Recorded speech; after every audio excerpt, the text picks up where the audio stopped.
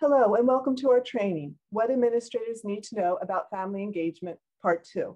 My name is Kim Jenkins, and I'm joined today by some of my colleagues from across the state, Tara Kelly, Lloyd Chamberlain, Catherine Poggi, and Jennifer Geibel.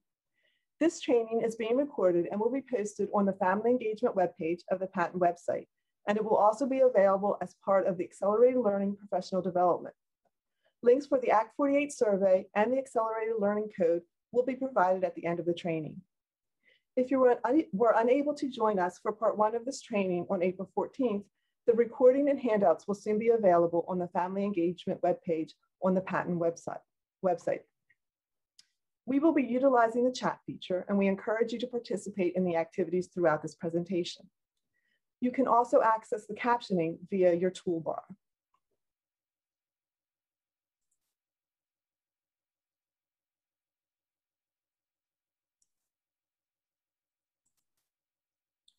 The mission of the Pennsylvania Training and Technical Assistance Network is to support the efforts and the initiatives of the Bureau of Special Education and to build the capacity of local educational agencies to serve students who receive special education services.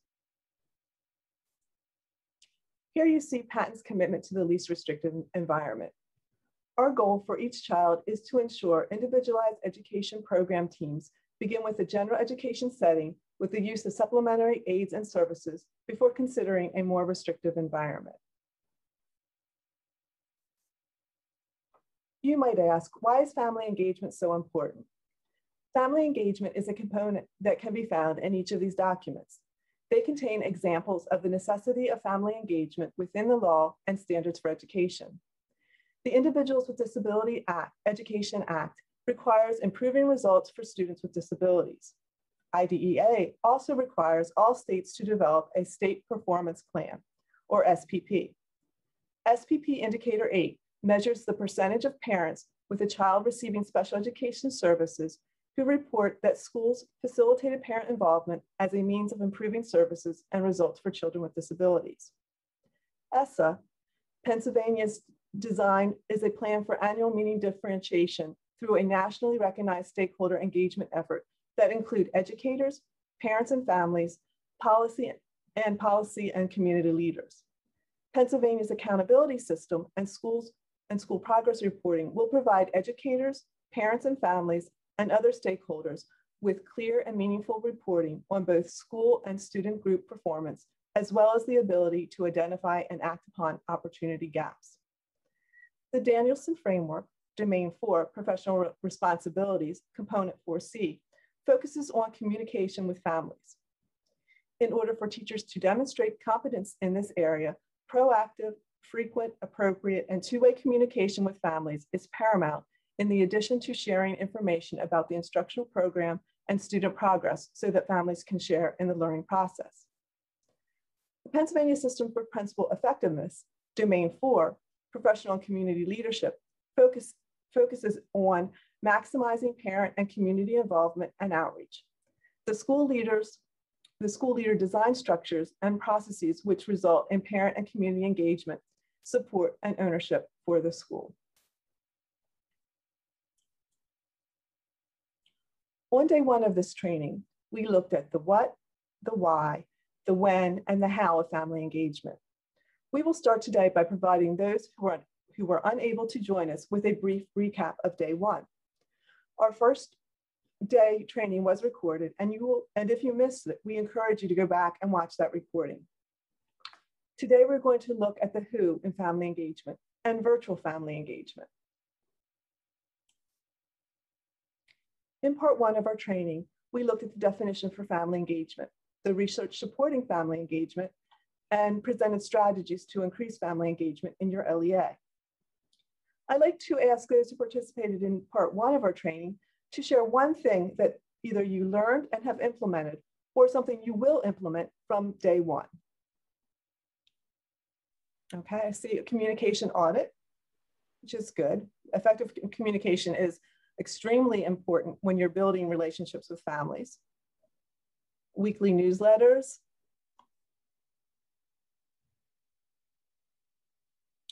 Okay, someone wants to revise their website to build more communication for family engagement. That's very good.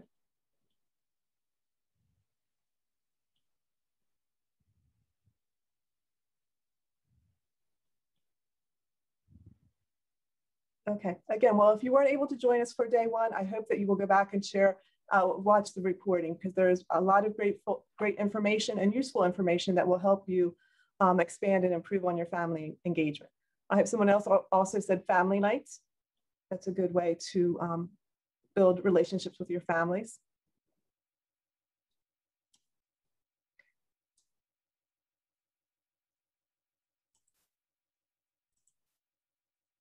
Here you can see the definition that we use for family engagement. Family engagement promotes equitable partnerships among schools, families, and communities to actively advance student achievement through shared commitment, decision-making, and responsibility. Family engagement may require a shift in mindset of families, teachers, and administrators. Increasing family engagement at your school starts with you leading the way to work with your staff and families to co-create strategies that work to achieve mutually agreed upon outcomes for children, families, and schools. Children are the priority, change is the reality, and collaboration is definitely the strategy.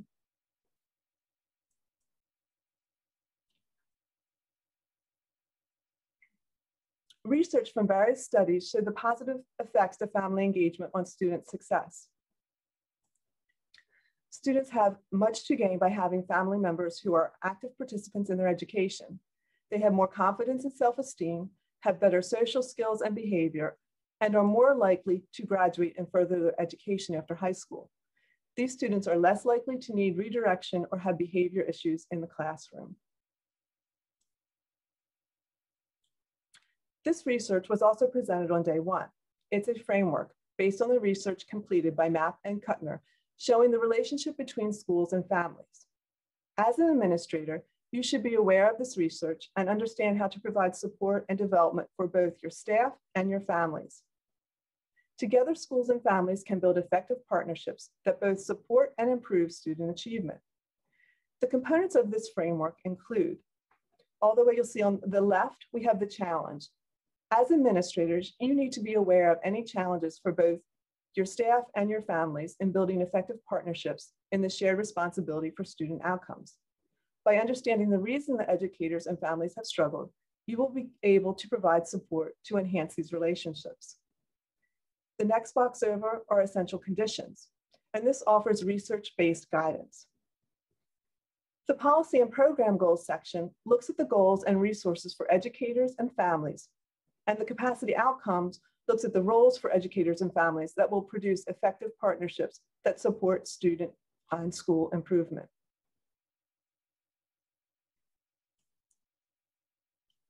At this time, I'd like to hand this activity over to Jennifer. Hi, everybody. It's great to see you here today. I wanted to introduce a resource that we mentioned last time. So for those of you who were here with us before, we introduced this building capacity for family engagement checklist.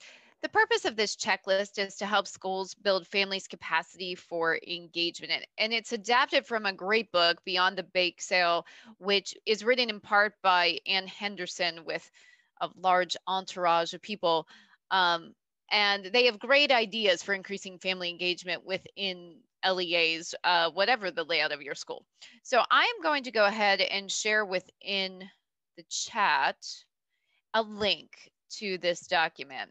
So what this link will do for you is it's going to compel you to make a copy of that. That means that then you can save this as your own Google Doc, because the purpose of this activity is to look proactively at family engagement.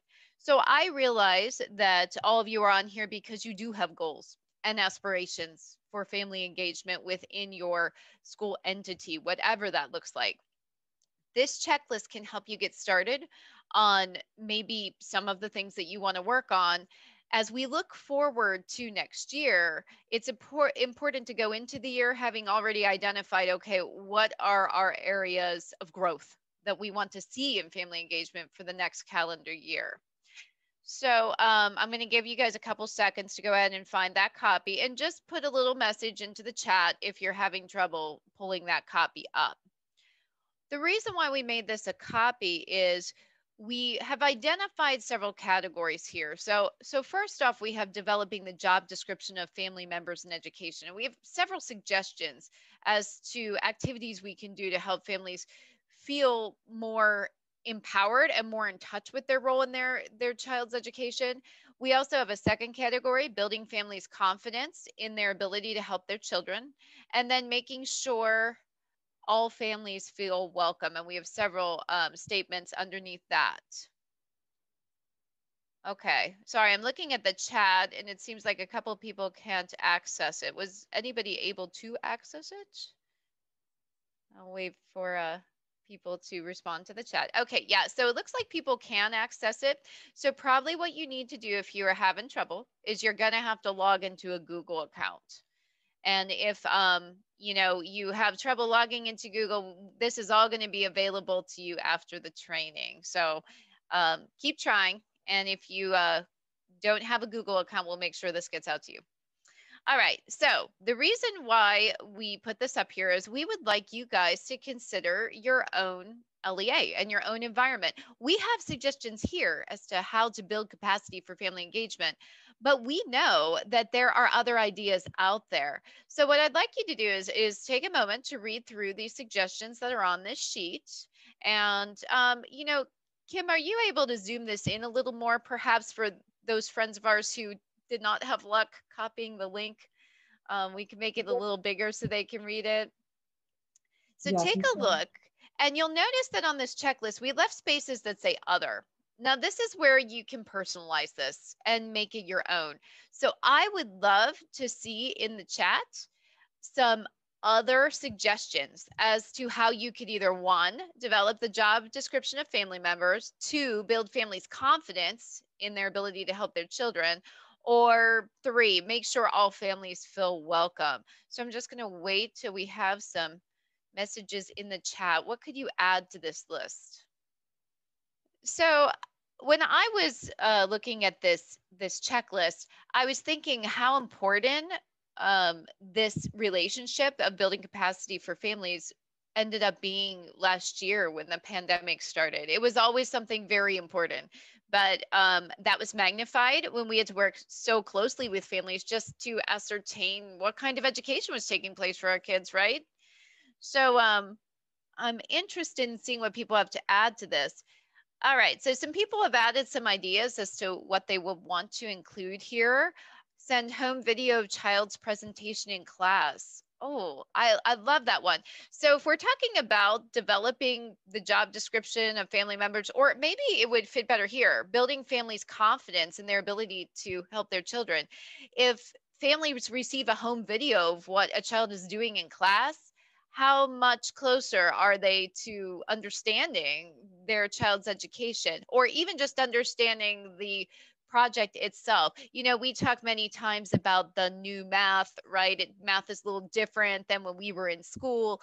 Seeing a home video of what that math looks like can be really helpful to us as parents. I have three children myself, and there are times that I don't always understand what they're doing until somebody helps me and somebody shows me.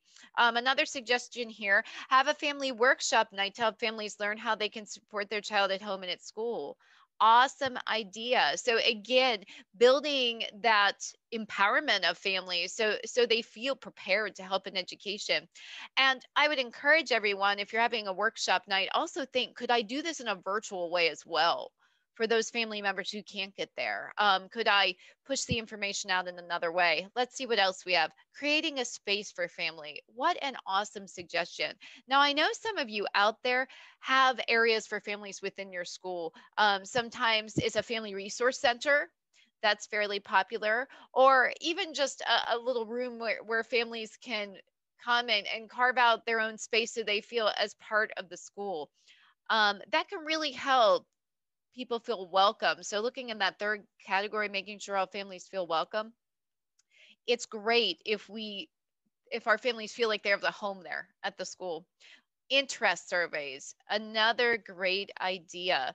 And we have a couple areas we could look at. So interest surveys as in how families want to be involved, perhaps how they want to volunteer their time, what is most helpful for them in being able to assist their kids with homework, the communication interest survey, how would they best like to communicate and receive notices from the school, and then tech support for families. Wow, that is another one that ended up being so important for our past years. We started using more and more virtual technology. Did we have the support for our families that they needed? And this could look like a lot of different things, right? Some of our families maybe didn't have internet access at all, or the access they had was very slow. So they needed to even troubleshoot what they could do virtually. Whereas other families maybe were looking for more sophisticated help. How do I edit a PDF file? That is not easy unless you have been taught how to do that or do it on a regular basis within your work. So another fantastic idea. And I think that would really build families' confidence in their ability to help their children. All right. So I think that's all the suggestions we have within our chat right now. Did anybody have anything else they wanted to add as far as those other slots?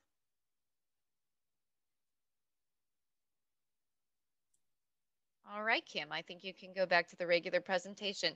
Guys, keep this checklist as a tool, as a document. If you weren't able to access it, we're certainly going to be including this on the file or the folder that we share at the end of the presentation, and make it your own. It's always a good idea to work with your family members at your school and get their input so they can help in this decision-making process. What do they want to see added to this? And they will often come up with fantastic ideas that will help you move along your family engagement program. Thank you, Jennifer.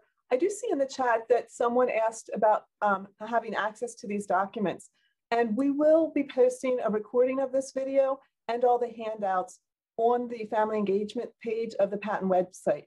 So I know our day one is just a day or so away from being posted, and we will work to get this training posted as well. So you will have access to all these documents on the patent training website.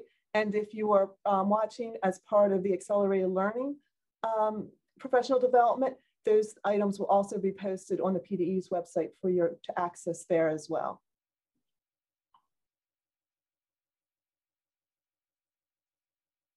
This next section will look at the many stakeholders in family engagement. A family engagement stakeholder is an individual or group with an interest in the success and achievement of a student and maintaining and increasing these achievements over time. Here we see the big picture, and this slide was shared in part one of our training. The information in this graphic was adapted from an engaging stakeholders document that was developed by the United States Department of Education to illustrate the importance of involving families in increasing student reading outcomes. However, it really does a nice job of breaking down the stakeholders in family engagement into their constituent groups and describing what's at stake for each in having families centrally involved in their child's education. At the top of the pyramid, of course, are students. Having their families involved in their education increases their likelihood of success through school, as well as future opportunities. As we know, after the students themselves, families are the next primary stakeholders in their child's education. Being centrally involved allows them to have input into their child's school community, support their success, and increase opportunities for their child both throughout their education and into the future. For teachers, paraprofessionals, related service providers, and other school staff, partnering with families allows them to increase their professional efficacy, better tailor their instruction and services to their students' needs, and enjoy a better sense of collaboration and job satisfaction. As administrators, you stand to gain so much from making family engagement a priority. In addition to enhanced collaboration between school and home, resulting in increased outcomes for your students, you also have the opportunity to develop authentic relationships and partnerships with families who have so much to contribute to enrich your school's culture and community. This can allow all your stakeholders to have a sense of ownership and pride in what's being created and achieved by the students.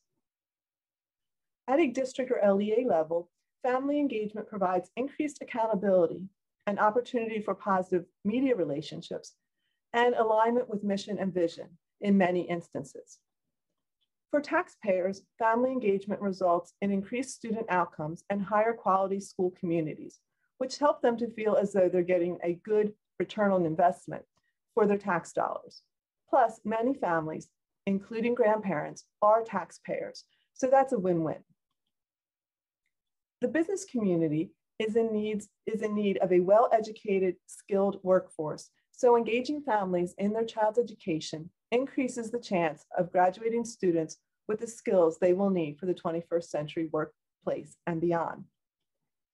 And finally, family engagement provides the community at large with a sense of confidence and pride in the quality and outcomes of their schools, as well as enhanced real estate values and better sense of quality of life in many cases. In short, there is so much to be gained from making family engagement a central daily part of our practice. On this slide, you'll see stakeholders who may be actively involved with your students. As an administrator, you work closely with your students and staff, but I'm sure that most of you have experience working with advocates, agencies, and possibly community groups. Take a moment to think about people beyond your own staff or agencies that you have worked with related to student achievement. Right now, I'd just like to ask you to please enter in the chat other stakeholders you have worked with in the past.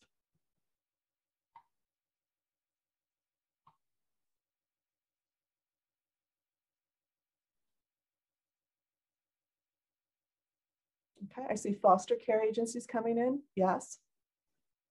The IU is a great agency to partner with. The intermediate unit offers a lot of resources and things that are to you, so you can find a great wealth in working with the IU and their expertise and their resources that they have available to you. So that's very good. Head Start for those students, especially those coming in from early intervention.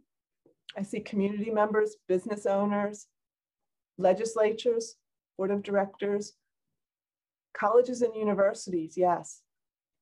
How many times do you have student teachers coming into your building for both general ed and special ed and giving them, a very good experience, which should include working with and how to best work with families, physicians, and medical professionals,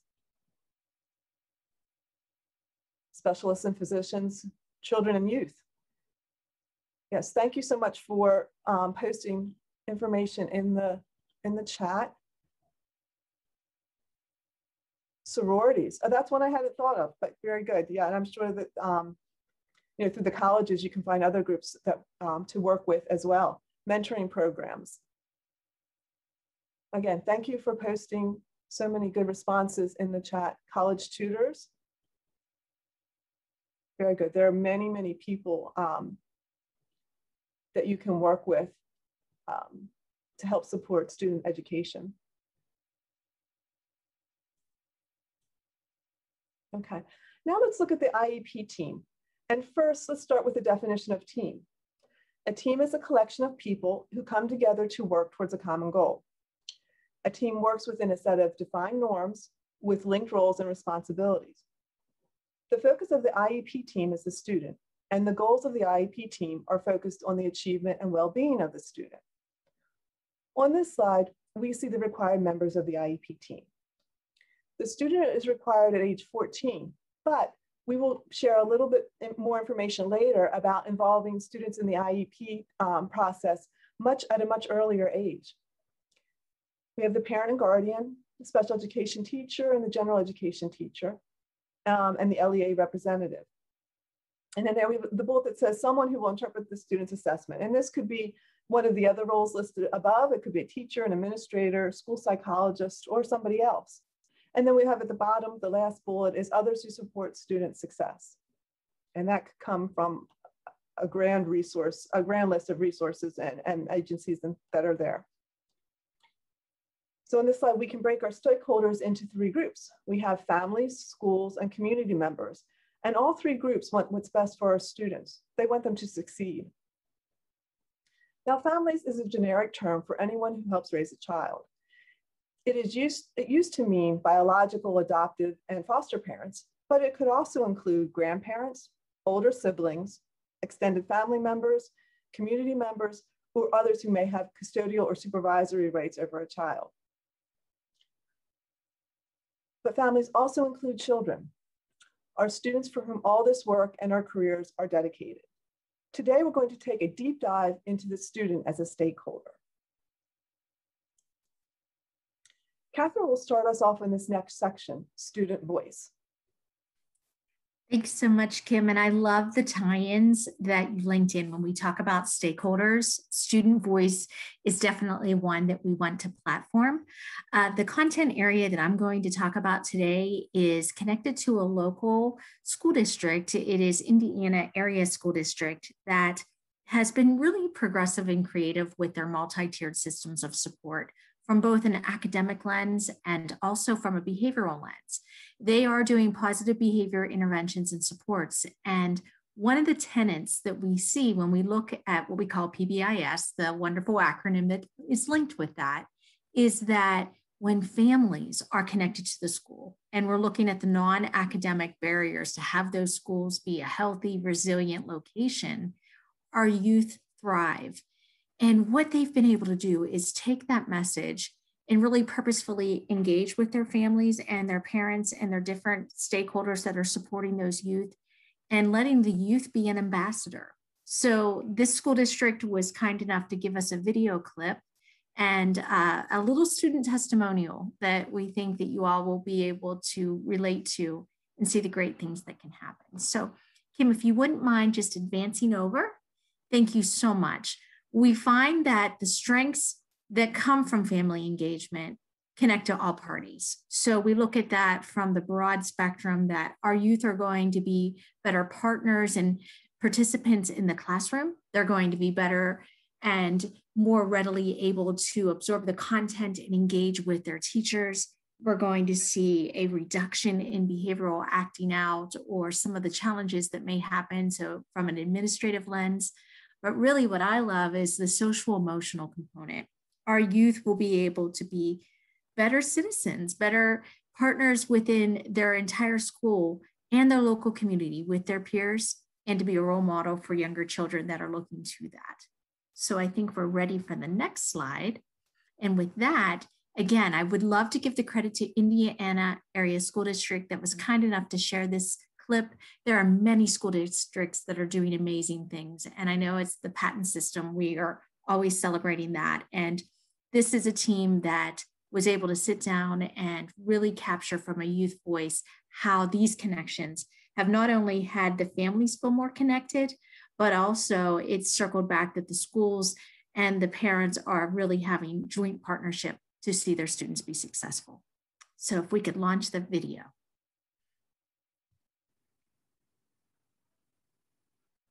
Thank you so much.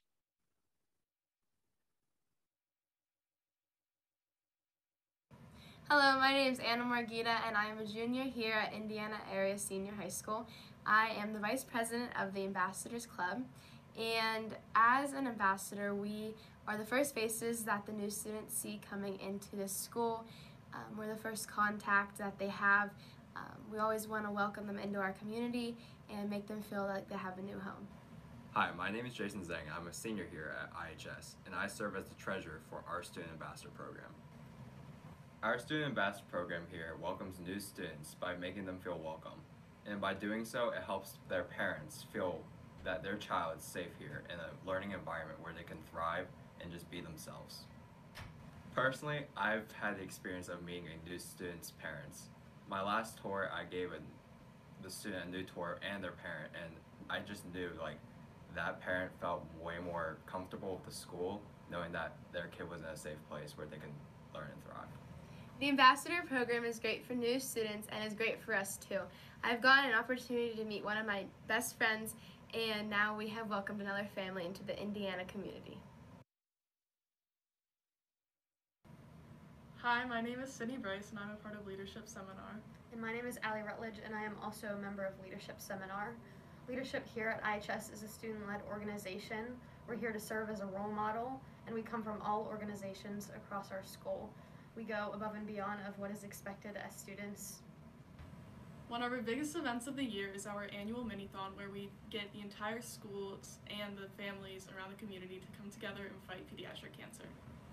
We invite all families of IHS, business owners around our community, and all students to join us on the night of mini-thon. Due to COVID-19, last year we did not get the opportunity to have a mini-thon, but this year we are so excited to bring our IHS community together. Whether this be in person or virtual, we are so excited to hold our annual mini-thon. Okay, hi, I'm Hassan. I'm in IHS leadership, and as a part of that, I'm in the Student District Planning Committee. I think the way I've connected with parents the most is through that committee and the committee meetings we have. Because, you know, especially during COVID times, it's hard to have in-person meetings to exchange perspectives and ideas. But in those district planning committee meetings, I can put myself in the shoes of a parent and see, okay, this is how they see the issues of the district. These are the problems they're facing. These are the solutions they have.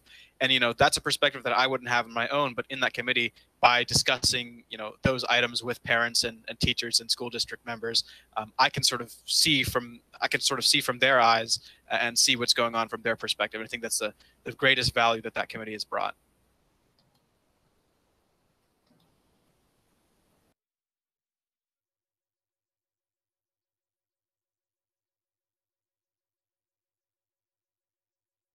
Excellent. So thank you, Kim. We were so glad that we were able to spotlight this team during today's session. And we're hoping that that will give you some inspiration, either from an administrative level or from the other stakeholders that are with us today, to go back.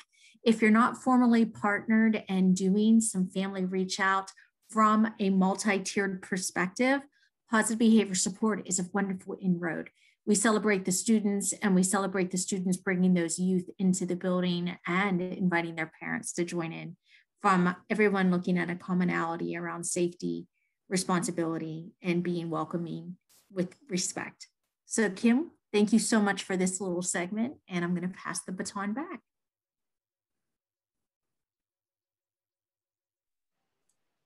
Thanks, Catherine. Now we're moving from students involved at a school level, doing wonderful things to help support their community, their learning community. And we're going to bring it down, the focus a little bit more narrow now, and look at student-led meetings. And I'd like to pass the baton over to Jennifer. Thank you, Kim.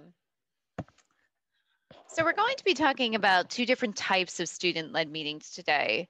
One is student-led IEP meetings.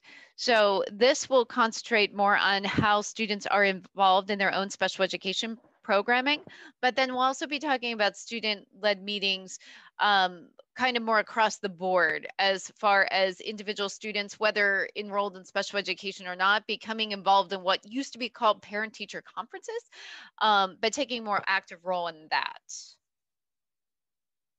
All right, so we'll go to our first slide. So first up, we have a quote, and this is just to help you think about the direction that we're going in.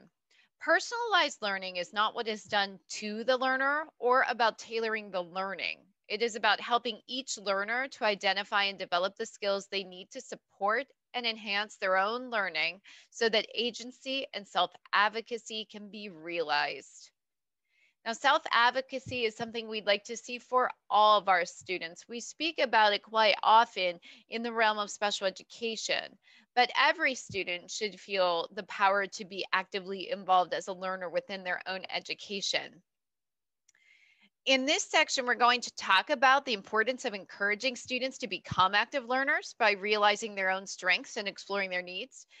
We'll talk about those two types of student-led meetings, student-led IEPs and student-led conferences. And throughout this section, we're going to consider how such meetings can increase the independence of all students, both with and without disabilities. Let's move forward. Great.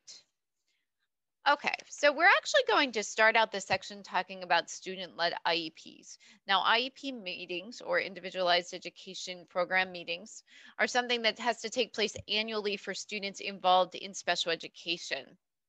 And the reason why we're beginning here, instead of on the more general course of all children, is that there's probably been more work in the area of student-led IEPs than general student-led conferences. This is something that we've been researching for a number of years as we've been determining how best to increase self-advocacy for students who are enrolled in special education. What student-led IEPs are meaningful opportunities for students to serve as active participants in developing and achieving that IEP plan that they have when they're involved in special education. These meetings provide students with the opportunity to explore their strengths and their areas of challenge and to understand them better, and also to share their perspective on what they need to learn. Students can participate in their IEP meetings in a variety of ways, perhaps by presenting the present level section or determining specially designed instruction, or by leading the entire IEP meeting themselves. LEAs who are interested in increasing student voice should really consider using student-led IEPs as a viable option to create student engagement in special education. So I was curious at this point as to whether anyone on the line had ever engaged any of their students within student-led IEPs. So if you could just put a quick message in the chat if this was something you tried, yes or no, and then maybe how you did it. Did your students get involved in presenting at their own meetings, presenting present levels? Did they talk about their goals? Okay, so I'm just going to wait for people to respond. So we're getting no's from most people, and that is not uncommon. So don't feel uncomfortable or anything. We did have one individual say, no, we have preschoolers. So I think a preschool involved in their own student IEP meeting would absolutely be adorable. And I will encourage you as we go through to think about the ages of students that you want to involve in their own IEPs. It's according to the law that we have to include 14-year-olds and older within their IEP. They have to be an invited member, but you can actually start this process much, much earlier. So for a preschooler, this process might look more like maybe identifying the things they like to do, or how do they want to keep track of something. There are ways of answering these questions, even for very small children. So don't be afraid to think outside the box on it. And we do have a couple people responding. I'm just going to go through the chat. It looks like you guys have students who are even just contributing their feelings. What did they like about the past year? Sometimes they just introduce the team. They explain the SDIs that they use. Oh, they interviewed their own teachers for teacher input and led the IEP meeting. I love that, interviewing their own teachers. That really puts things in perspective, doesn't it, as to who this meeting is for, right? It's for me. And I've never heard anyone do that before, so that's awesome. Oh, created a PowerPoint because the student was nervous to speak. Yes, always able to adapt these activities. Students in the middle school are invited to the meeting. They share what they see working for the team, created an agenda with student points of view to review at the meeting, and had a wonderful result. That's phenomenal. Oh, presented accommodation preferences at a 504 meeting. Yes, this is absolutely something that could also be done with your students who have a 504 plan. And then we also have a message here: students help draft their SDIs. SDIs can be a fantastic place to start because SDRs are how students achieve success, right? They're the strategies that they use to make things happen. And that's wonderful if they can draft those. Thanks so much for sharing, everyone. We can move forward to the next slide. So many wonderful ideas. So why do we want to get involved in student-led IEPs? Because I'm sure a lot of you are thinking this process could be complicated, and it can be. I'm not going to say there's not a learning curve here. There absolutely is. But they are far surpassed by the number of benefits associated with student-led IEP meetings, such as increased student engagement and accountability for educational goals. By actively participating in IEP meetings, students enhance their knowledge about their own abilities, as well as the accommodations that can increase their success. These students typically exhibit greater levels of employment and graduation following their school career. And they also have increased achievement of overall post-secondary goals. Students who participate in their own IEP meetings also exhibit positive positive acceptance of who they are, of their abilities and their disabilities, and reduce that stigma that can be associated with having a disability. They feel more comfortable asking for what they need and advocating for their own needs, which is important because when these students move forward to adulthood, there will no longer be a school advocating for their needs. It's that idea that whereas when they get to adulthood, they are eligible for services, but the services are not required. They really need to go seek them out. So the more they participate in these meetings, the more confident they feel to do that. Additionally, we are here today to talk about family engagement. And the truth is that families are more engaged in IEP meetings when their students, their children, are actively involved in them, because it really shines the light on who this meeting is for. The meetings themselves generally are more inclusive and positive when students participate in their own meetings. The students themselves have increased levels of confidence and independence that can carry them through school and the rest of their lives. So consider sharing these benefits with your staff members. Ask your staff to reflect upon ways that they've included students within their IEP. Maybe they are doing things that you guys are not even aware of at this time. And think about whether you can identify further benefits or further strategies to student engagement within the IEP process. All right, so some considerations for student-led IEPs. Well, a couple of you guys mentioned earlier in the chat, you've got very young students. So how do we engage them within their IEP meetings? Well, we of course have to consider their age and their abilities, the way they communicate, for example, how they demonstrate decisions, how they express themselves. These are all factors that we have to look at, but youth in itself does not preclude students from actively participating in their own IEP meetings, even if those participations are very facilitated by us or seem very small given the young age of some of our students. Even very, very young students and students with really complex needs can admirably participate within their own IEP meetings. But we do have to consider those best options for how they'll do it. So think about some questions. What roles will the student take during the meeting?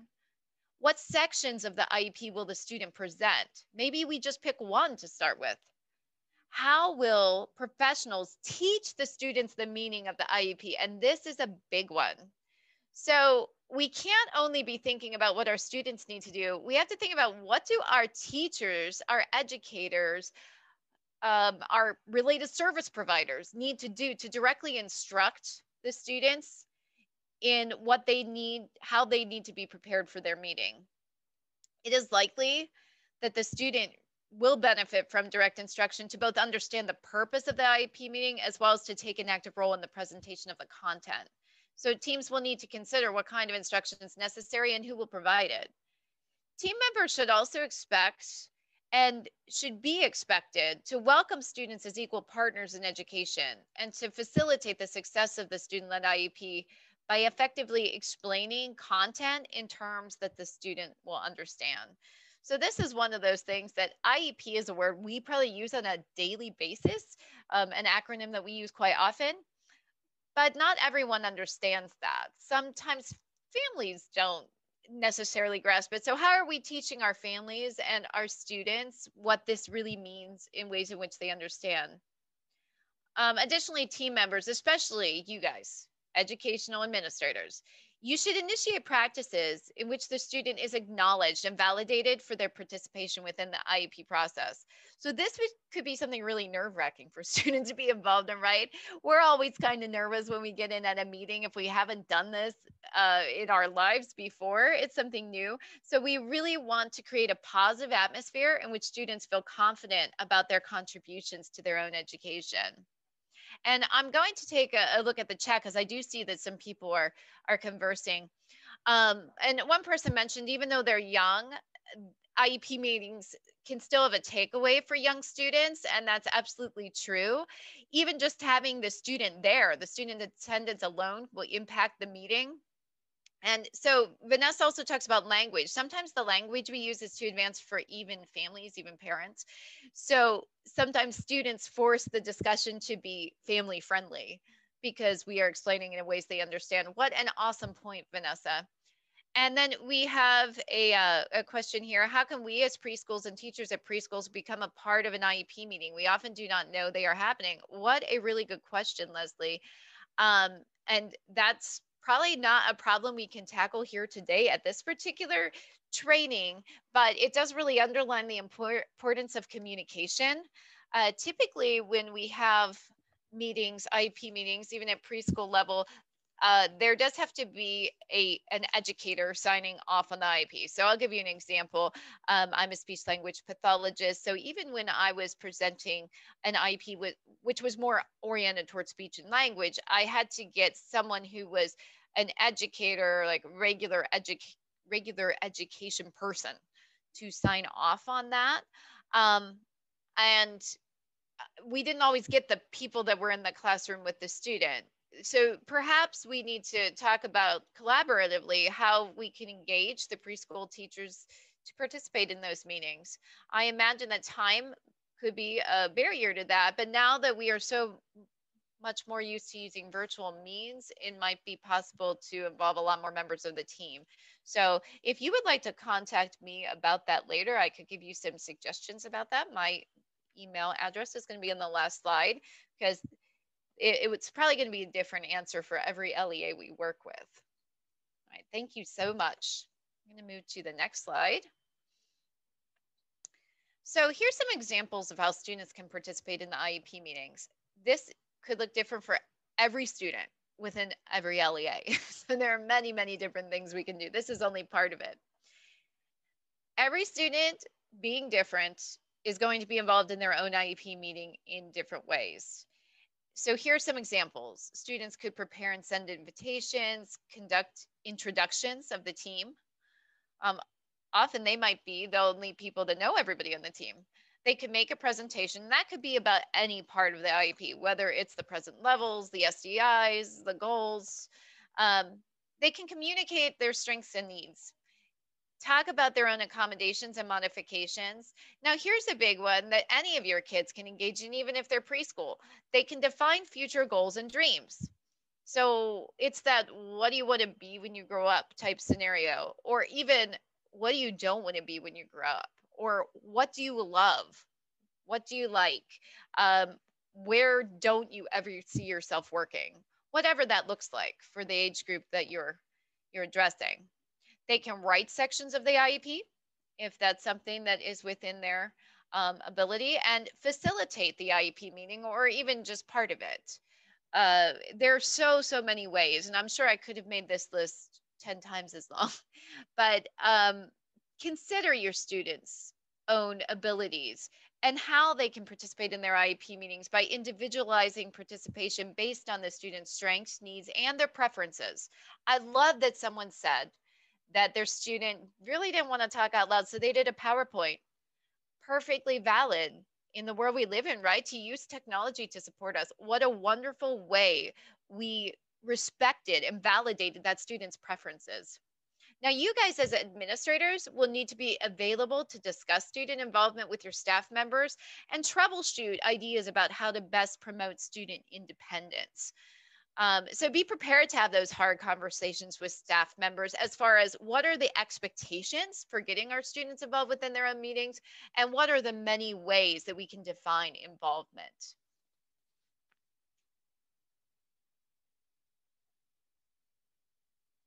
All right, so moving a little away from student-led conferences, or from student-led IEPs, we're going to talk in general about student-led conferences. So student-led conferences are similar to student-led IEPs, but instead they mirror what we would think of as traditional parent-teacher conferences for students participating in regular education programs. That was the moniker when we were children, probably, parent-teacher conferences. Many LEAs hold parent-teacher conferences either quarterly or at the beginning or the end of the school year. Schools often do this differently. These conferences customarily consist of a family member and a teacher, and traditionally do not include any student input of any kind whatsoever. This would be aside from something perhaps the teacher has collected to bring to the student or the parent-teacher conference, examples of the child's work or something like that. However, we're going to put a different spin on these with student-led conferences. Student-led conferences is taking that concept that we talked about in student-led IEPs and applying it to the general education setting. It's a reframing, if you will, of your parent-teacher conferences as student-led conferences in which students present pertinent information within their meetings. So these meetings can be a time of celebration, recognizing all the accomplishments that the students have achieved. But it can also give you an opportunity to address ongoing academic and behavioral concerns with the student right there and able to contribute their own unique perspective.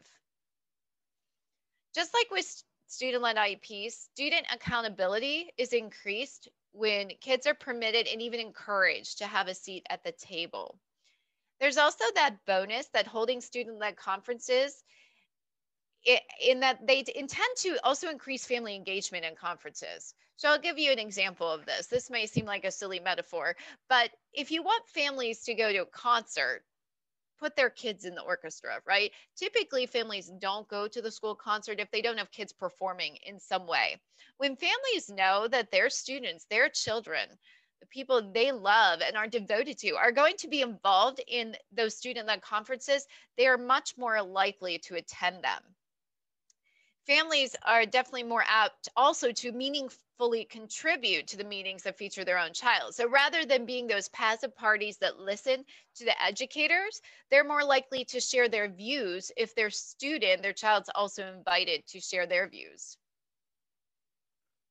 All right, so it looks here like some of you are already doing student-led conferences.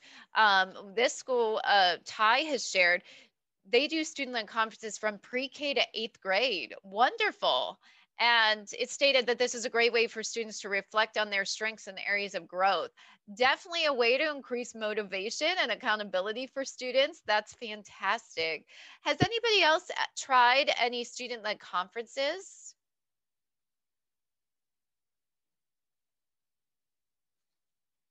It doesn't look like it's leaping out at us right now, but keep adding to the chat. I'm so interested in hearing your ideas. All right, we're going to move forward to our next slide. Thanks everyone for all your contributions. So how do we prepare staff members to participate in student meetings, whatever they are? It's quite common, if not likely, for staff members to be utterly unfamiliar with the concept of student-led meetings, whether they're student-led IEPs or student-led conferences.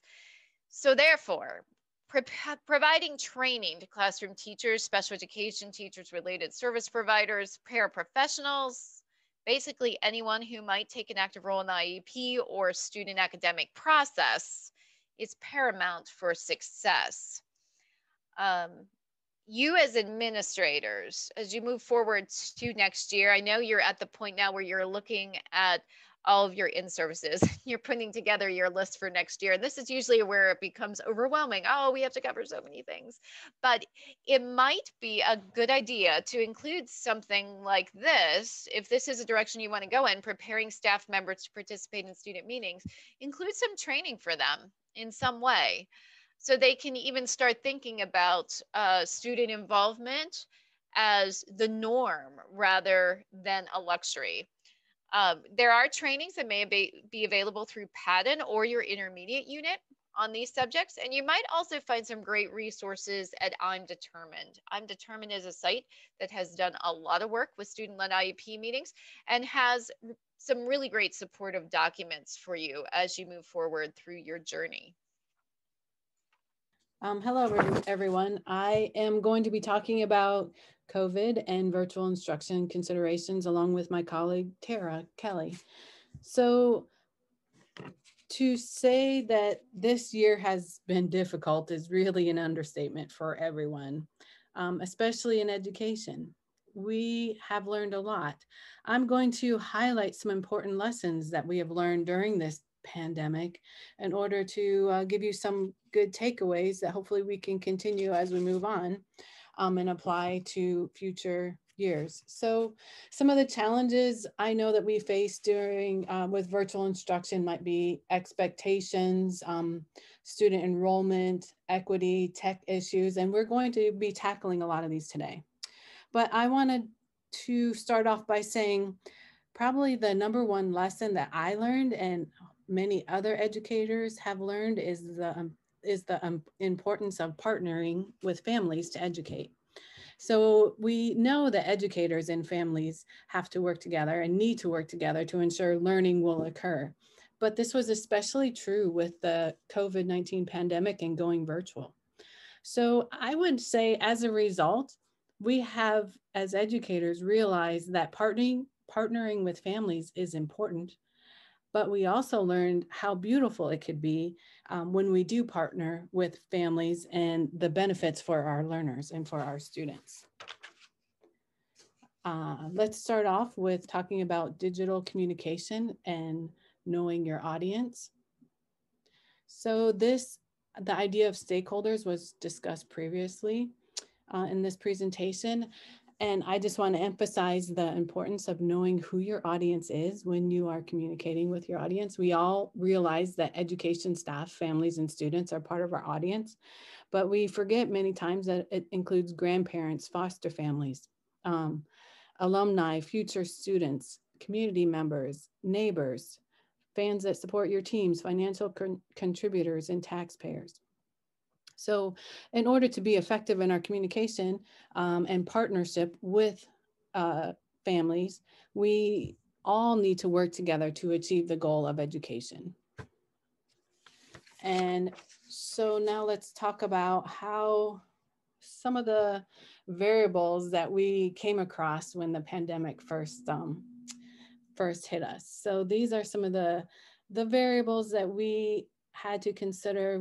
You could consider them obstacles, but perhaps if we look at these, we could see maybe the silver lining here. So how do we deal with having to work from home, 24/7 care of our children, education of our children in the home, as well as doing our job and educating families and other children and doing our job. So basically these variables we have to consider them when we are implementing virtual instruction, and the families we serve have a lot going on in their home. But at the same time, when COVID hit, we had a lot going on in our home, and we had to learn how to balance all of these variables too. And I think that we, in the process of considering these variables, can find common ground. And this is a nice foundation or building point of empathy and mutual respect for the families that we serve. So we need to consider working from home, 24/7 care of children, education of children in the home, children with disabilities and resources and technology.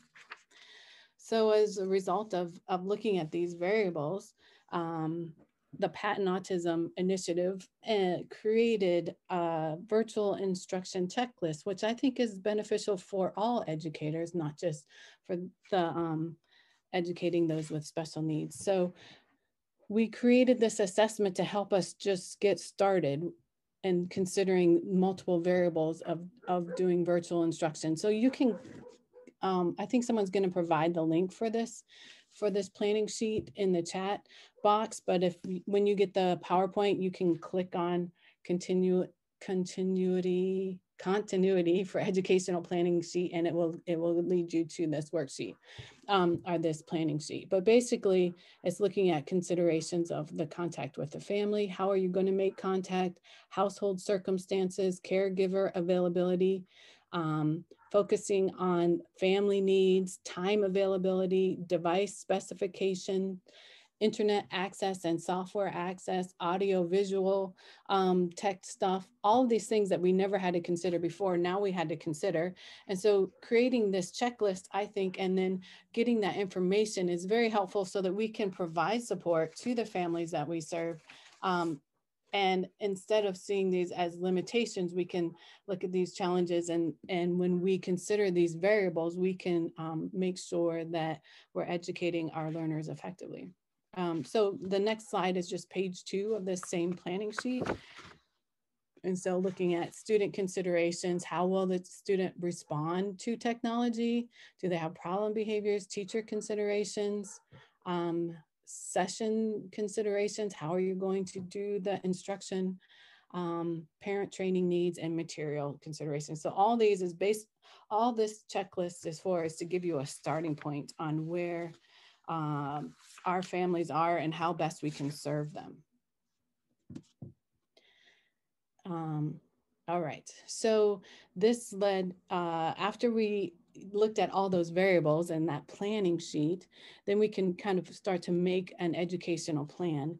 And one of the first other lessons we learned is because there was a lot going on in the home environment for all of us, we had to shift our attention and our goals and how to provide meaningful education and in the context of the home. So what does this look like? Now we're used to providing education in the context of the school environment. Now we're providing virtual instruction in the context of the home.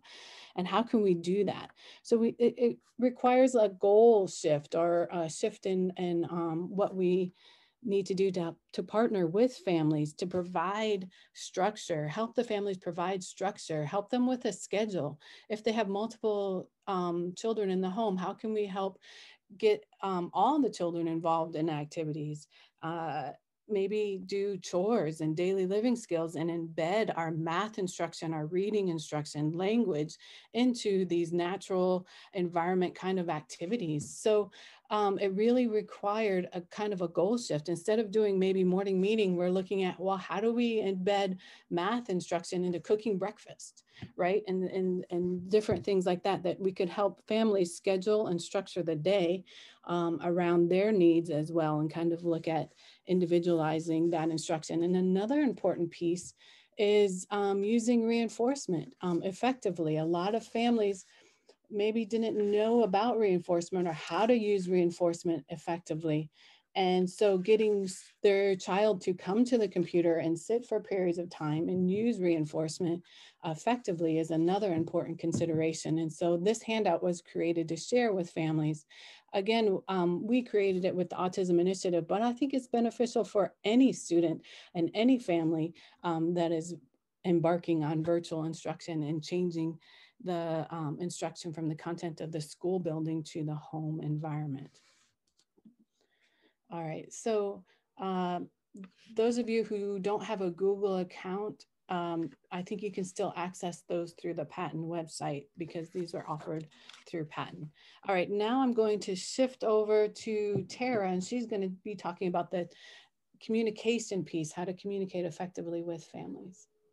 Thanks so much, Lori. And these are really great resources that you shared. I can say, as somebody who spent a lot of time working in early intervention, we know that anytime we can embed learning activities into the natural routines of a family's daily life is going to increase that likelihood that they happen with regularity. And that really does still apply for older students too. So opportunities for authentic practice are gold. We absolutely love that.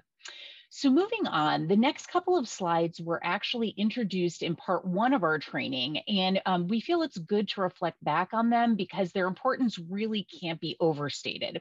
And communication, as we know, is the foundation of all relationships, and that includes obviously the relationships between families and schools.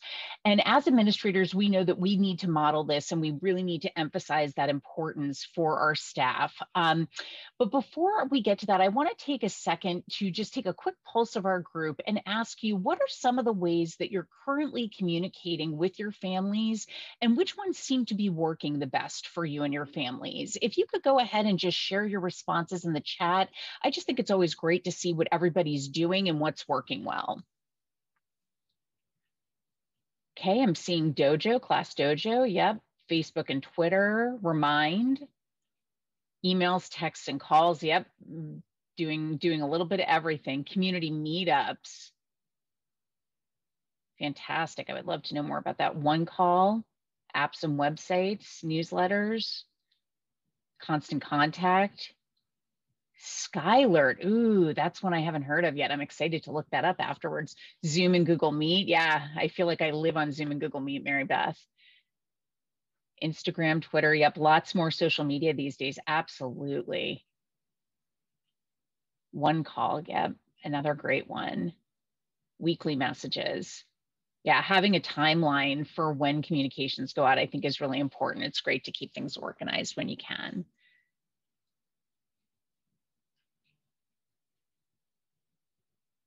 Well, thank you so much, everybody, for your feedback on that. There were some really terrific suggestions in the chat, and I'm always excited to learn more about some of the apps and tools that folks are using. I'm a bit of a techie in my spare time when it comes to ed tech, so that's always some exciting stuff. But I think one of the important things that I'm taking away from what's being put into the chat is that, you know, there's really no one size fits all method. So there's a lot of different approaches that are being used, and depending upon your school and your family's needs, you're really going to need to tailor the approach.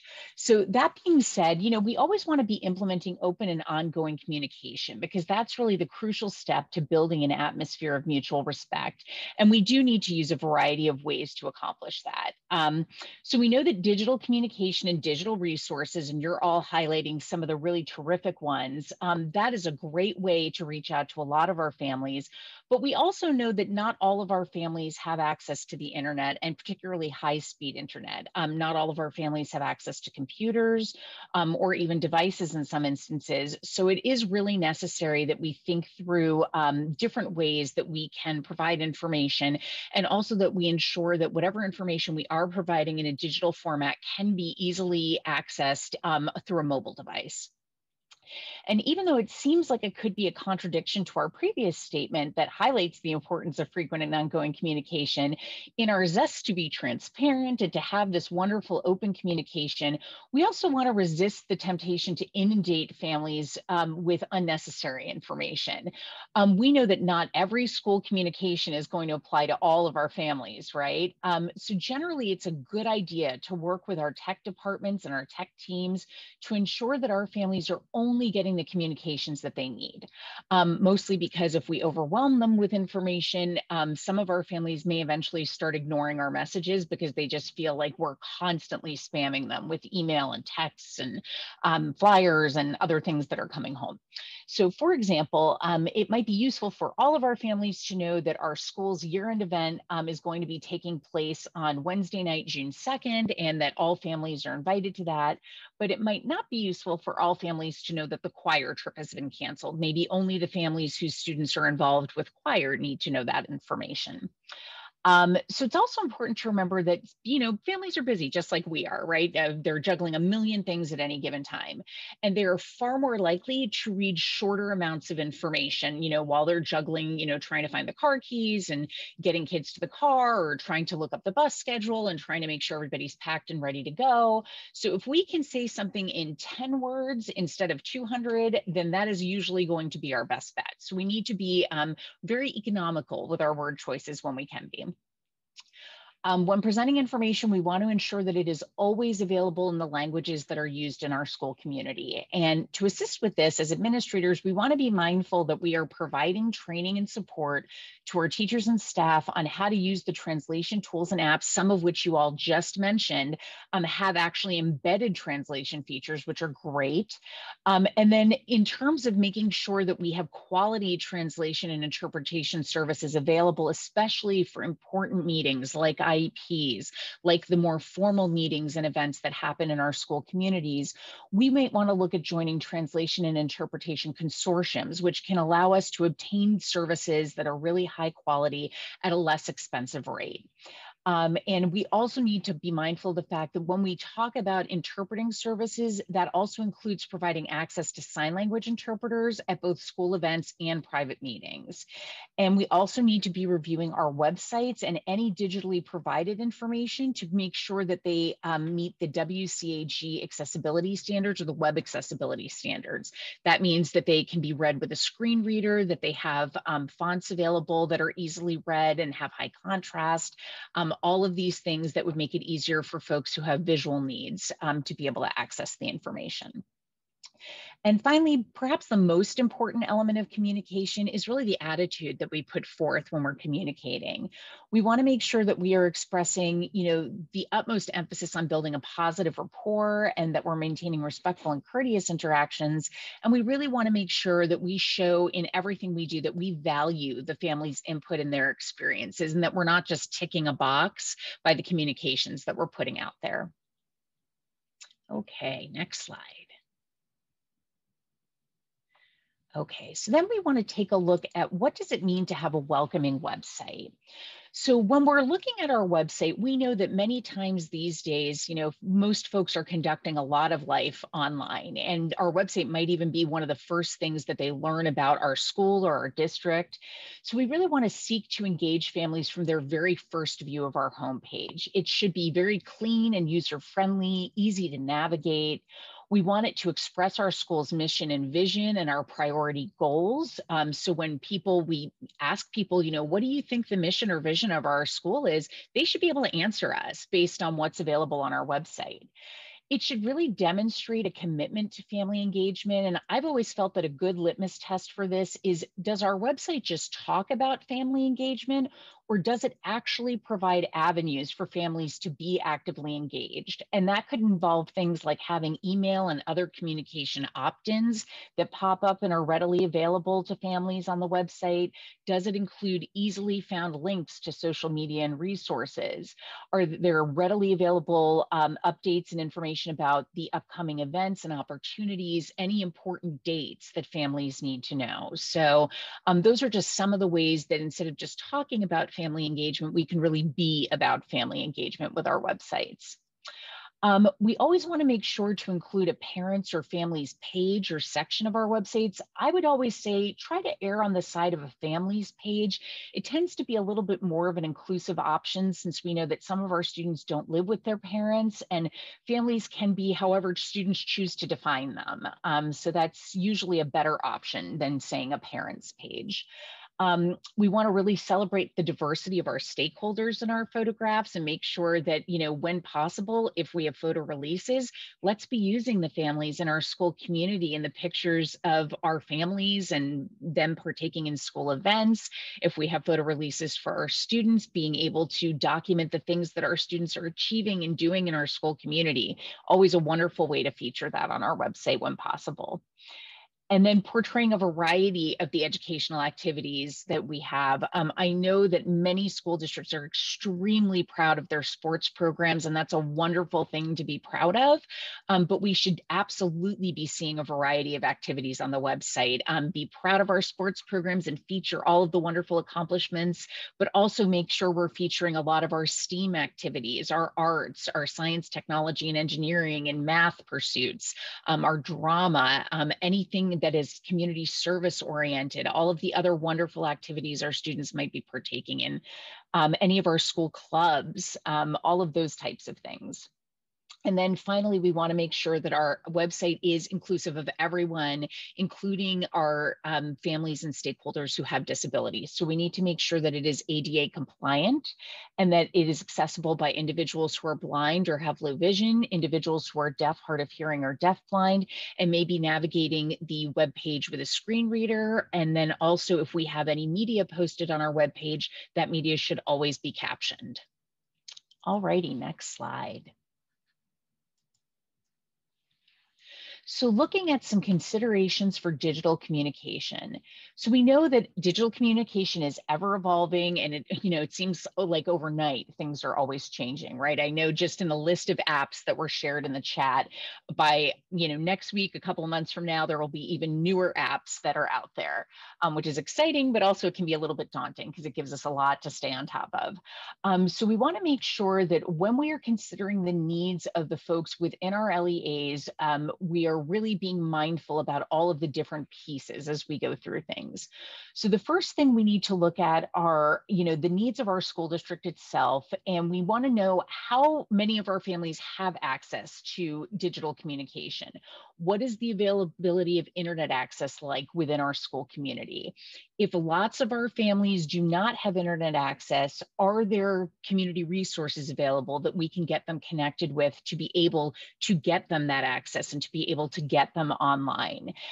We can use surveys to accomplish this, but we should also be, finding ways of doing that through key communicators in our school community. We should be finding ways of doing that both digitally, that's device accessible, but then also through traditional methods for families that may not have any digital access whatsoever, not even through devices. Personal phone calls home is another way of doing that. Then in addition to internet availability, we also need to look at internet speed. And that's really useful if we're thinking about starting to do some activities that or events that have live streaming embedded within, because usually you're going to be looking at needing to have internet of at least 200 megabits per second. And other considerations is going to be equipment. We know that many times if families have devices, they may be shared devices. It might not be that in a family, everybody has their own. So we might need to look at how can we get families connected with tablets or laptops that can support participation in online learning and other opportunities from home. And then will smartphone access be sufficient for certain things? And we know with some of the apps that were just mentioned, like Seesaw, Remind, Class Dojo, all of those are very mobile device friendly. But again, it's not enough just to ask whether a family has a device. We need to really think through how are devices going to be used, when are they going to be used, and then how many will really be needed in order to have meaningful participation supported. And that meaningful piece is really the caveat, because it's not enough to just say, oh yeah, somebody was able to log in, so they participated. We really want to make sure that they're getting something out of it and it's really a benefit added. And then also that there's a dialogue that's able to happen with that. And again, this is really important in families where there's multiple children, especially because if there's multiple children having to use the same internet connection all at once, and if a student needs to be able to be visually present during an activity or needs to present something, that's another consideration. So we really need to think through that. So the final consideration for all of this is that as much as we depend upon technology and as wonderful as it can be, as we have all learned too many times this year, unfortunately, sometimes technology does not work. And when that happens, we need to have, the backup plan for what are we going to do when these things happen. So whether it is sending things home in a paper format or using a, phone tree type system or a call blasting system, we need to have something available. So when, either text is not available or email may not be available, we have a backup plan for how we are getting crucial communications out to our families. Okay, and now we come to our action steps for digital communication. So we know that there are several action steps that we as administrators can work on with our teams when we're putting into place norms for digital communication. So the first thing we need to do is take a look at the policies and procedures that we have regarding technology. And a lot of times this may come from our district, and then perhaps we may have some additional add-ons for our schools. And we want to look at what modes of digital communication are available in our school. And again, you all put some really wonderful options into the chat. And then what guidelines do our teachers and staff have? What do they need to be following when they're using those digital communication methods? And have we as administrators ensured that these expectations have been clearly communicated and understood by our staff? What type of information do we want to disseminate in digital ways, and what impact is that going to have on education and on our communication plans with our families? Even issues like cybersecurity and platform costs need to factor into our digital communication guidelines and planning. And then while internet access and equipment are important, the familiarity with digital communication platforms and our families' ability to support their kids through the use of technology cannot be overstated. We really need to make sure that we have a clear-cut way of helping families with this, because as we know, we have to meet families where they're at in all things, and our mileage may vary. Some families may be very internet and tech savvy, and other families, this may be, very new to them. So we really need to be looking at how we can best support everyone. And one way that we can accomplish this is by providing training and support at school events. And tech trainings can be easily incorporated as part of family game nights or STEAM fairs at school. Those are two really easy examples of how you could incorporate that. The training should be addressing useful topics like how to access the education portal or platform that's used by your school, how they can be accessing grades and homework for their child, as well as any tools that are being regularly used by their child as part of their learning in their classroom, especially if that's something we're going to ask them to be able to do at home as well. If we're referring families to any sort of an online tutorial, We need to be very specific about that. We need to be providing them with the actual link to the tutorial rather than just suggesting that they go look at it because they may have a hard time finding it themselves. And again, we want to prepare families for digital communications before we use them whenever that's possible. So if we are referencing a teleconferencing platform like Google Meet or Zoom, or if, for example, this past year with COVID, for students who have IEPs, many of our IEP meetings had to move to an online format over a platform like Zoom.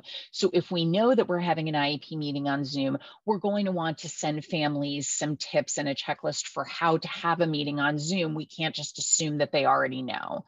And that way, if we do that ahead of time, then we might be able to help troubleshoot some of those things before the day the meeting actually arrives. So that being said, now I'm going to turn things back over to Lori, and she is going to take us through considerations for planning virtual instruction. Thank you, Tara. So I kind of started talking off, I started text and those difficulties and how to consider plan. And then Tara went over the technology needs, availability, and use. And Tara also talked about instructional materials, kind of availability and use. So how can we provide these things? We have to be creative. We can give out computers, we can mail materials, we can also meet and train caregivers and coach them in how to instruct their students when the students have a hard time coming to the computer. So these are some of the things that we can do for those first 3 steps. And now I'm going to be talking about the child's level of functioning, skill level in the home environment. If the child isn't independent, how much support does the child need? And is that support available at home? So let's look at this next slide here. And so one of the things that we need to consider is the higher the risk level for the learner, the higher level of the support we need to provide the family. Also, the higher the risk level for the family, the more support we need to provide. During COVID, one of the things that we noticed was basically all the variables that are going on in the home environment. Yes, I know even during COVID, it was even more restrictive with lack of reinforcers, strain on the effectiveness of the reinforcers that we all had during COVID time. And so helping families and individuals provide and for their families' educational needs was definitely a challenge. And so this is just kind of a reminder to say, hey, if the student is verbally interactive, we're able to provide virtual instruction, individual sessions, maybe remotely share the computer with the child. But if the student is minimally vocal or more preschool age, the virtual instruction is more of a challenge. And so then we move more into a parent coaching type system. And so the level of need kind of guides us in determining how to interact virtually, not on what we can do, but on what the student needs. Is to kind of have these takeaways, right? When we are looking at virtual instruction and when we're looking at what we learned during COVID, we learned to value the role of the family and how important it is to maintain a positive relationship with families and to partner with them in education settings and to educate their child. And so some ways we can do that is we can teach the parents or teach families on evidence-based interventions that work. We can teach parents to help their children reach their full potential by partnering with them and realizing the difficulties that they're going through and make common goals that we can all work on together. Parents have the most time with their children and they are motivated to provide for their children the best that they can. And so we have to work hard to ensure that we are partnering with families and teaching them and how to make a difference in their child's life. And so we, when we're restructuring goals, we can't do the same old thing and expect in a different context and expect the same result. We learned that we had to work with parents on scheduling, teach families how to structure their day, embed instruction into more natural environment kind of activities.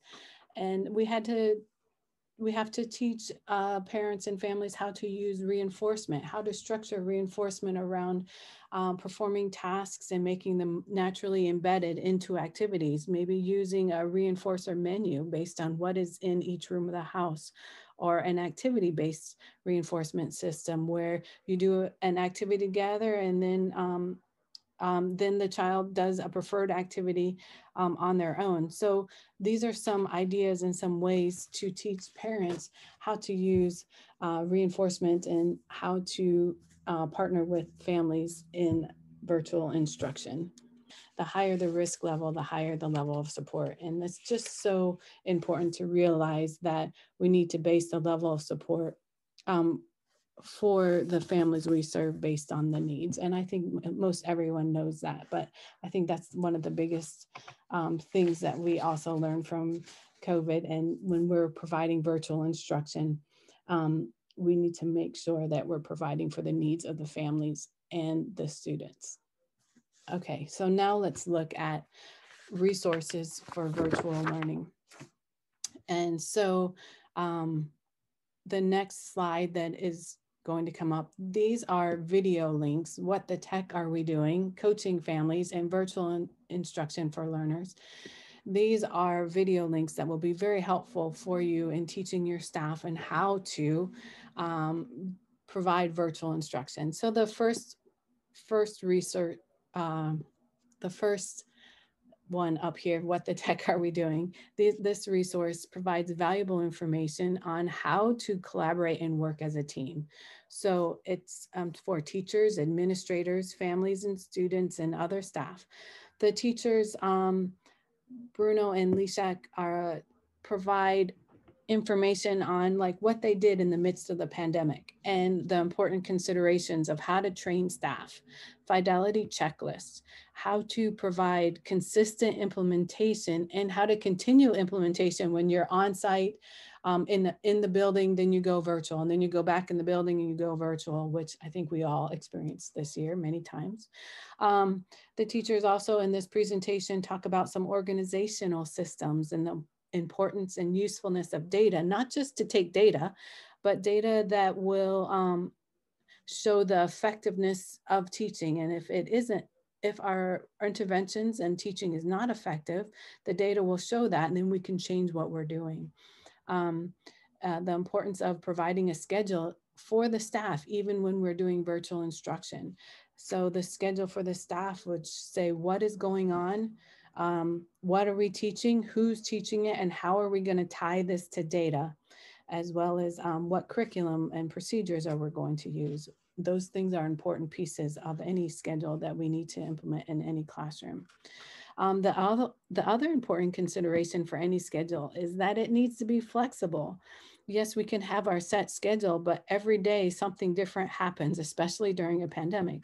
And so we need to make sure that we have our schedules, but then we have flexibility built into them. And so there's some ways to do that they talk about in their training.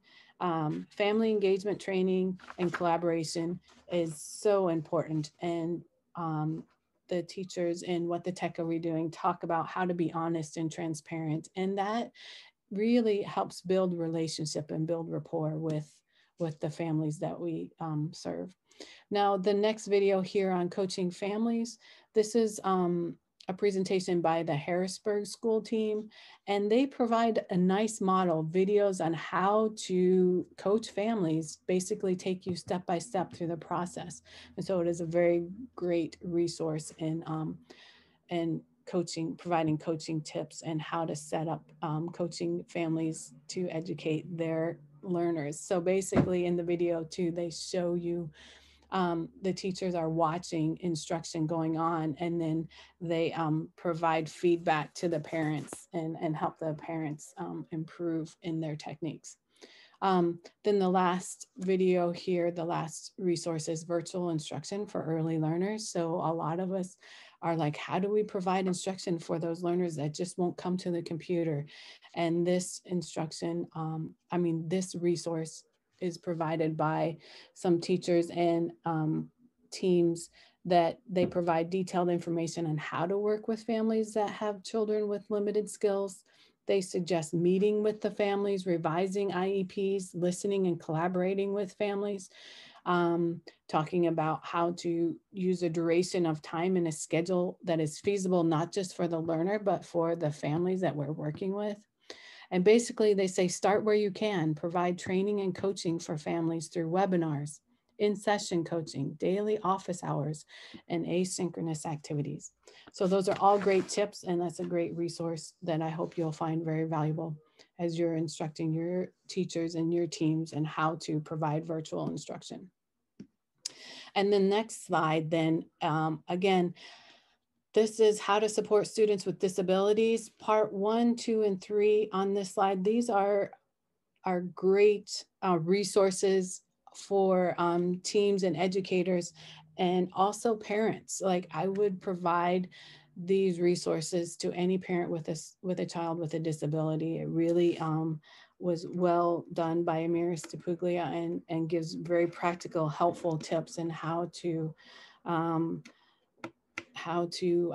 work with children that have special needs. And then the last resource here on this slide, The Learner is Always Right, Instructional Design Practices for Individuals with Autism. I just want to provide the caveat that it says instructional design practices for individuals with autism, but these are instructional design practices for any individual, not just individuals with autism. These principles that are presented by Dr. Andrew Bulla in this presentation would help with any good instructional design practices and teaching concepts.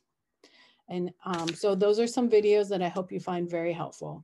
And now I would like to just go over a couple of publications that are provided on the Patton website. The first one that I'm going to go over a little bit, basically I'm not going to read it to you, but I just want you to know you can find this on the Patton website, but also I think someone might provide links in the chat room. But these are lessons learned from virtual learning during COVID-19. And I think that you might find this useful to print off and have available for your team and go over some of these practical considerations. And then the next two resources I already went over. These are the checklists for virtual instruction. I just have it here again for you.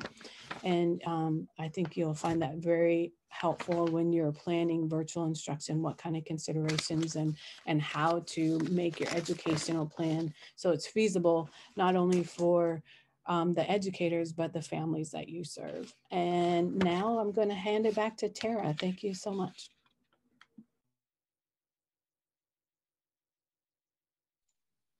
Thanks so much, Lori. So what we'd like to do now is just take a minute to highlight a couple of resources that might be especially helpful for you to share with your families. So the first thing we have is the link to the Patton website, and this is the family engagement section of our website, and I actually just dropped the link in the chat. So you'll find lots of great information here, including the page that has specific resources to share with families, and you can kind of navigate through the tabs, but there's lots of different pieces of information. There's some training modules available. There's also, we're constantly updating the publications pieces and any of the other opportunities that are available. So you're always welcome to check in there and see the things that are being refreshed under that section of the website. The next piece is going to be two resources that we'd like to highlight that are specifically geared toward assisting families with virtual learning. And that's the lessons learned from virtual learning during COVID-19, and then the helping your child learn at home. And I will put the links to both of those into the chat.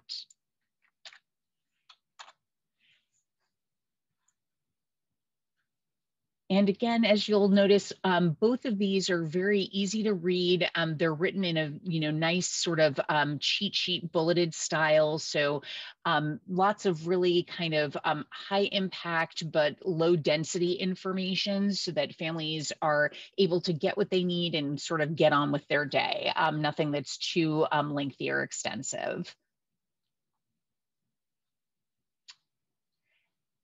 And then finally, this resource was created by the Center for Dignity in Healthcare for People with Disabilities. It is available in both English and Spanish. And this actually features a social story about getting the COVID-19 vaccine. So I'll put the link to this one in the chat.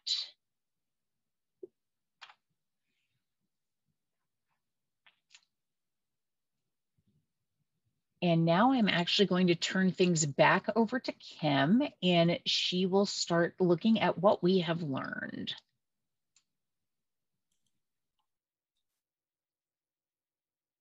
Thank you, Tara. So we've presented a great deal of information across both parts of this presentation last month and today. But what are some of the things we've learned along the way? The impact of COVID was felt by everyone. Those in education face barriers just like everyone else. This time has been a time of adaptation, modification, and learning. And there are positive things that we've learned along the way. Turning a moment into a movement, how the COVID-19 pandemic is jumpstarting a new era in family engagement, was written by Ann Henderson, February 8th of this year, and offers some encouraging information. As an administrator, I'm sure you know that families have been struggling to manage their children's remote, hybrid, and in-person learning. They struggle as they try to master the technology of connecting to a virtual classroom and accessing learning materials for their children. They're worried that their kids are falling behind and not getting enough instructional support. Many families are looking for connections with their children's teachers and schools. And many teachers are also struggling with challenges and barriers faced during the past year and additional challenges as everyone looks to coming back to the in-person classroom. Your role as an administrator is to lead by example and provide the needed support for both your staff and families. Although this has been a difficult time, some positives related to family engagement have been occurring. Schools are a vital resource and connection point for families, especially now. During the past year, LEAs have helped families meet their needs by providing meals, learning materials, computers, and digital access. Family liaisons are checking in with their families to ask if they're okay. Technology is paving the way for easier two-way communication between teachers and families. Educators and families have learned how to use different platforms to share information and collaborate in supporting children's learning and development. Teachers and families are problem solving together and coming up with innovative ways to stay in touch. Virtual parent-teacher conferences and IEP meetings have been adopted by schools. Many teachers report that they feel better connecting to students' families and are able to develop strong partnerships in educating students. A great example of this was in the video we shared in part 1 of this training.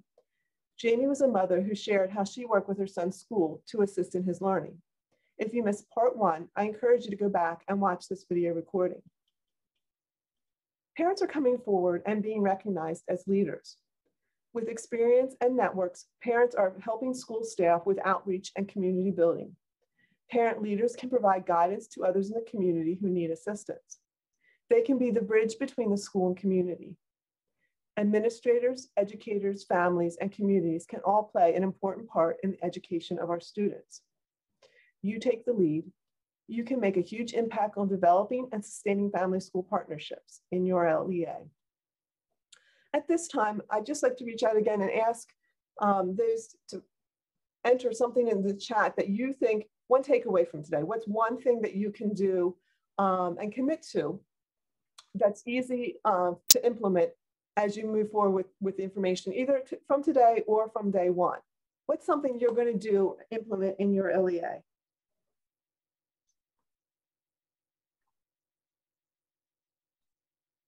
Okay, the first one I see, student-led IEP meetings. Yes, it's great for students at any age. You can start even in those are attending from early intervention. You can pull your students in as young as they are in early intervention and have them participate in meetings.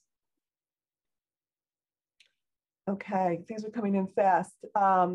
Meet parents and community if my supervisor allows it. Yes, that is something that when working with school teams in the past, we found that some of our schools, one of our schools in particular, was going to, it was either the Walgreens or local CVS, and they had a community room, and they would offer, you know, they offered that room, made it available for the school, and the school was able to have some parent trainings and some meetings for parents in the location, right in the community.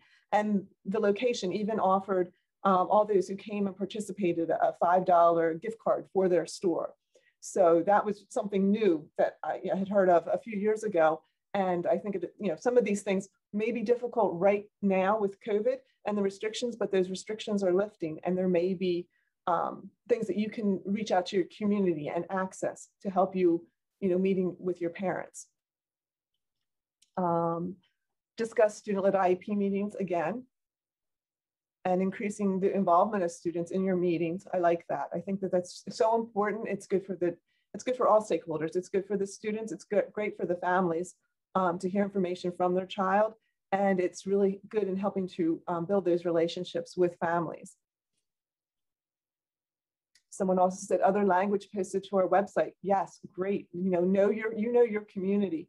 You know what languages are spoken by the families, living close to you. And it's important to remember that and to try and to accommodate and provide those resources in as many languages as you can.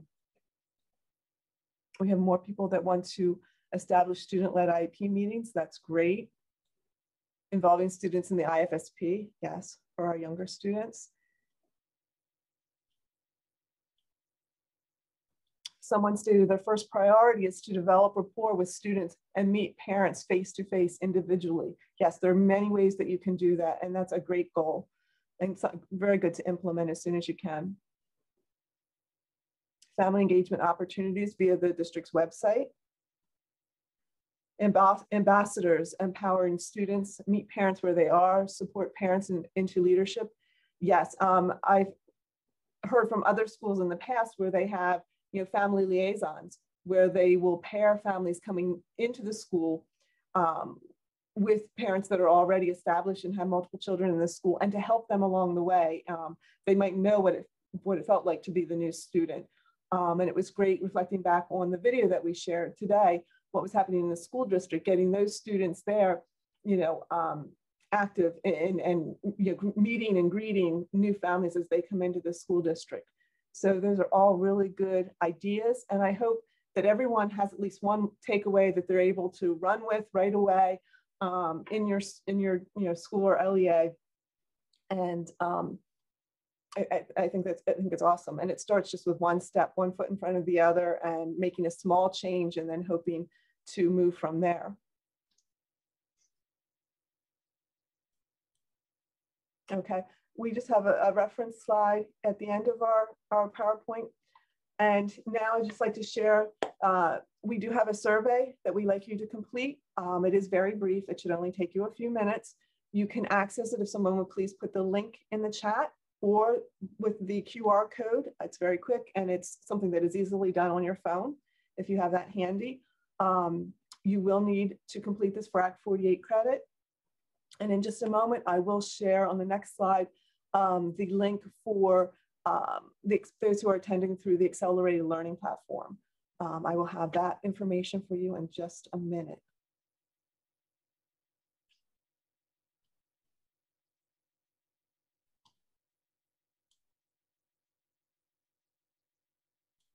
Okay, and on this slide here, you'll see that information. The exit code for this session is 25941. Again, that's 25941. And you can access the survey via the QR code or the link.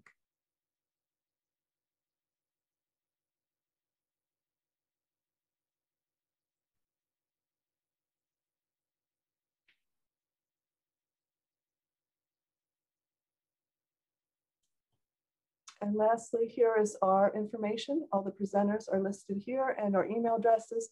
So please, if you have any family engagement needs, please reach out. We're happy to help. and just shoot us an email.